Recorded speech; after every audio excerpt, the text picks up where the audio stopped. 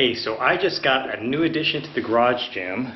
It is the Titan Fitness wall-mounted pulley system. This is the short version. This is the version 3. And I'm going to do an unboxing and assembly video.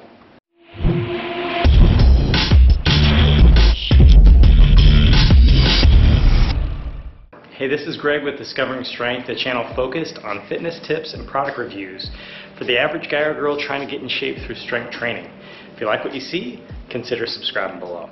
Alright, so I just got the Titan Fitness cable tower.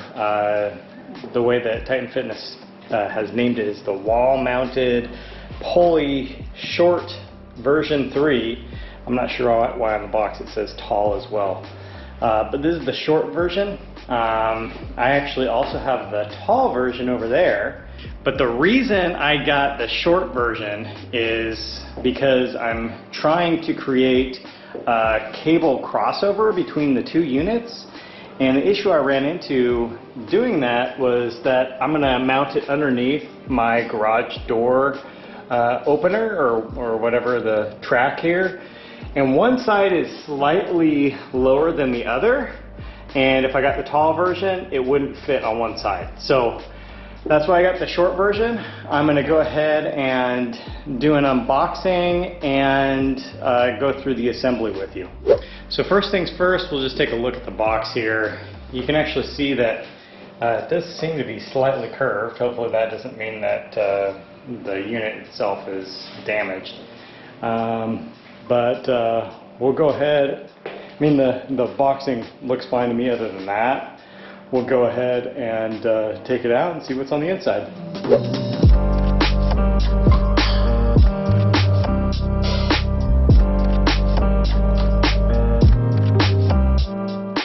Alright, so this is how it looks once I took the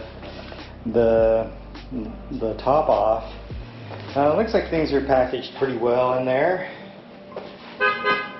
I'm going to go ahead and start taking all the bubble wrap off and lay all the parts out.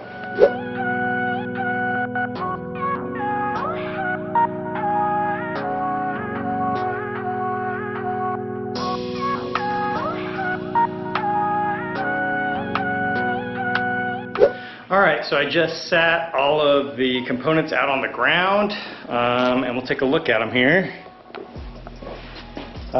Looks like everything is in good shape. Couldn't see any issues as I pulled everything out of the box. But you can see all the different components there, and it comes with, you can see inside there you got the hardware. You get a bag of pulleys. Actually, the first thing I'm going to do before I start assembling is I'm actually going to lubricate all these pulleys. I did a previous video which you can check out above about lubricating these, so I'm not going to show you how to do that. But I do think that helps quite a bit for making this smoother. And then I'll get into assembling this. I will note that there is a little owner's manual.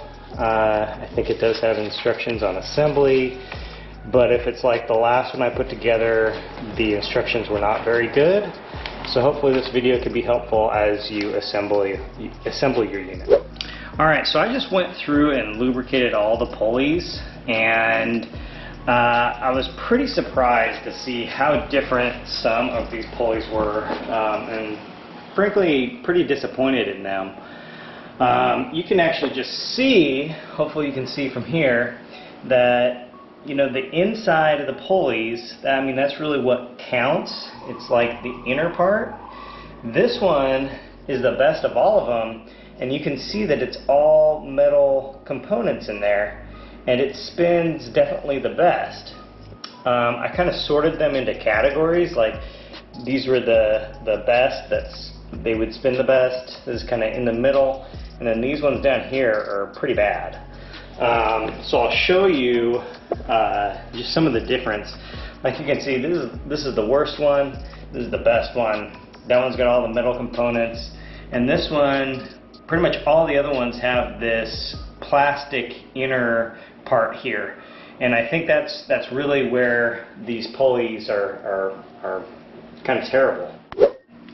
So I'm just going to show you a quick comparison as I spin these, and you'll see what I'm talking about here.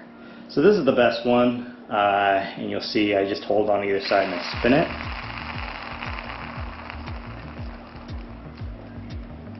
Okay, so it's still spinning. Do that again.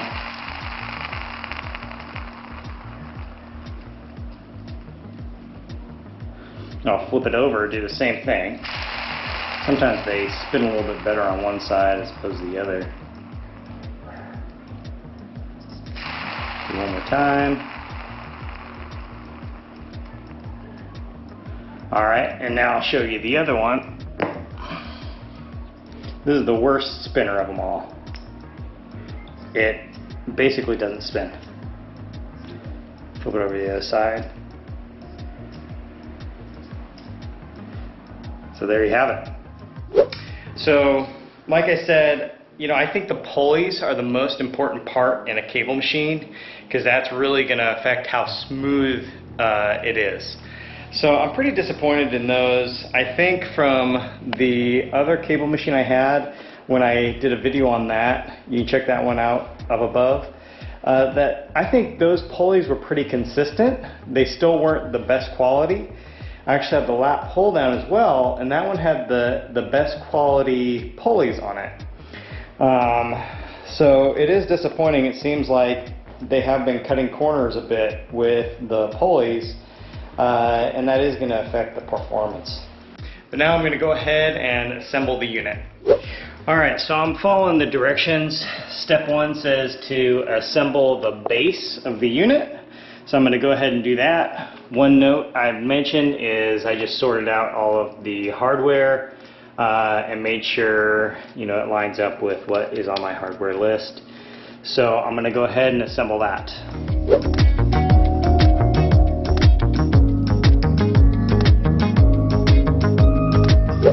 Alright, so I put the base together, and now I'm going to attach the rail and the plate holder.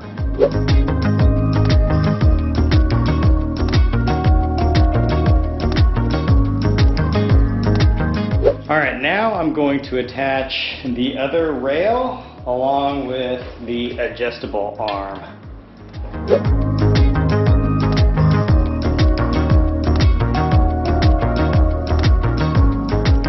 Okay, now I'm going to go ahead and put the top on. I already placed the first part there, and then you add the mount portion to the other side. So I'll go ahead and do that.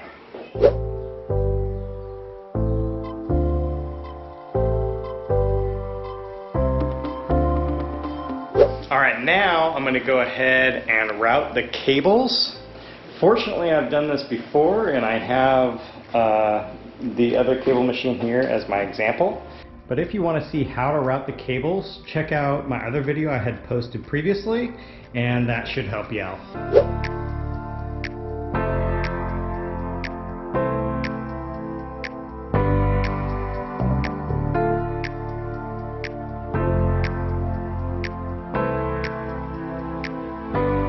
Alright, so I finished routing the cables, and that completes the assembly of the unit.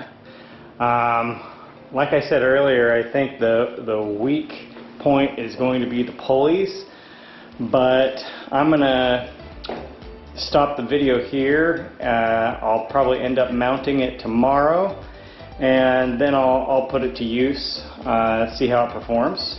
So you can stay tuned for a follow-on review. I plan to do a comparison between the short version and the tall version.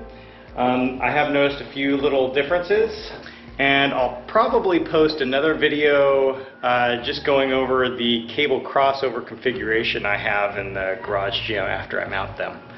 So let me know in the comments below if you got any questions between now and then, and we'll see you next time.